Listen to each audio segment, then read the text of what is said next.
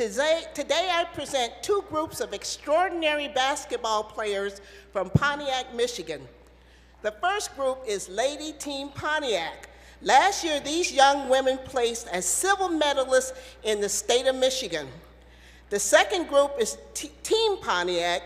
These athletes are 5-time state championships for the state of Michigan, and last year they were the 2018 Special Olympics silver medalists for the whole country.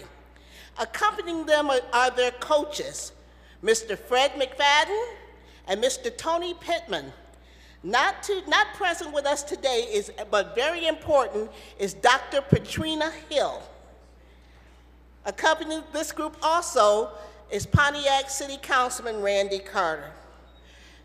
My special Olympians are in the East Gallery. Will Representative Carter's special guests please rise? Accept our congratulations, best wishes, and welcome to the Michigan House of Representatives.